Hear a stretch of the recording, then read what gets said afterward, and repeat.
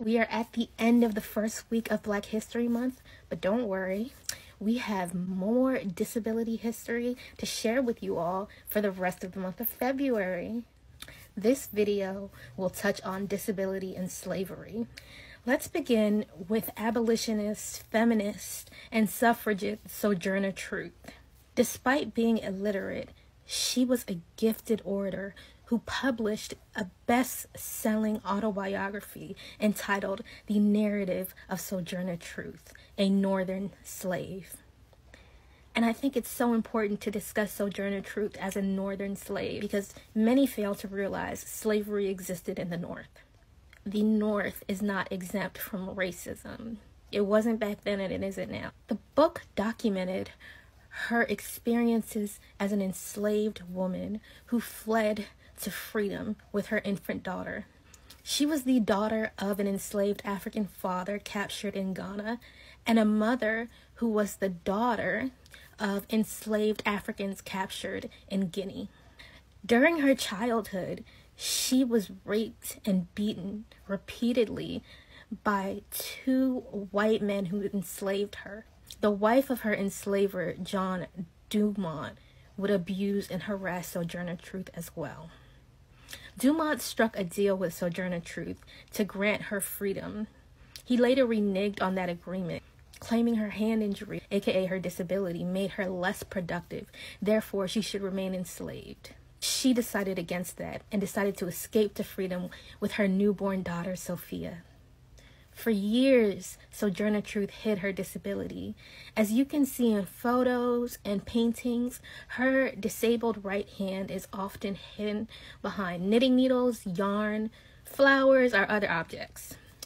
Disability identity is very complex, given the experience of enslaved Africans with disabilities or who were elderly. They sustained a different level of neglect and abuse, and it was violent and traumatic. Many were often abandoned, conveniently granted freedom from their enslavers so they wouldn't be financially required to take care of them and feed them, even though they didn't take care of them. They enslaved them and worked them to death. Until state governments intervened, creating laws to make it illegal to abandon a disabled slave. Some were killed for being disabled. Others developed disabilities from the heinous abuse of enslavers, including traumatic brain injuries. Some enslavers trafficked their enslaved and leased and sold them for medical experiments, making them disabled. Sojourner Truth rarely spoke about her disability, but she sold pictures of herself to finance her public appearances. The need to show strength in those photos may have motivated her to hide her hand injury in portraits and pictures. It seems like this continues today in our community, with many of us feeling that if we are vulnerable and reveal hidden disabilities we have, I'm a disabled Black woman, it goes against the expectation that we be strong Black women. We aren't allowed to be vulnerable for fear that it will be used against us and add to the discrimination we already feel as Black people. It's hard enough being Black, so why add more hardship by revealing you're different and have a chronic illness, injury, or disability, or cancer, or struggle with your mental health? I bet Sojourner Truth may have felt the same shame and stigma. Regardless, she is still a disabled icon. She changed her name from Isabella to Sojourner Truth after hearing God's Spirit tell her to speak the truth.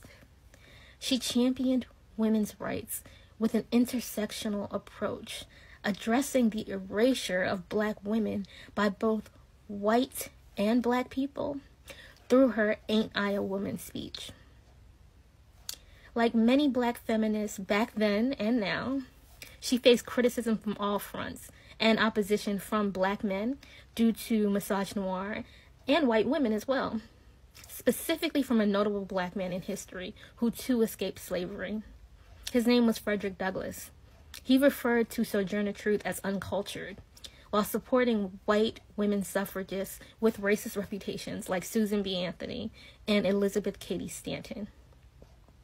Sojourner Truth withstood being excluded by white suffragists and disrespected by white abolitionists, and stayed committed to many causes.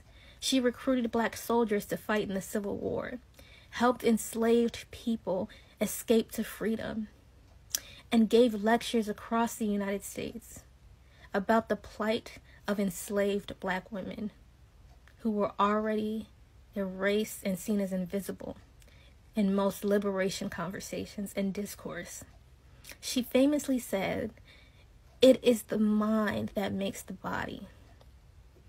Disabled bodies are capable of making history too. Now, Sojourner Truth's work was pivotal. She resisted disrespect and stood her ground and set ablaze a generation of black feminists who would lead movements for black women's equality. And I'm so proud she was a disabled woman like me, and I'm moved by her story.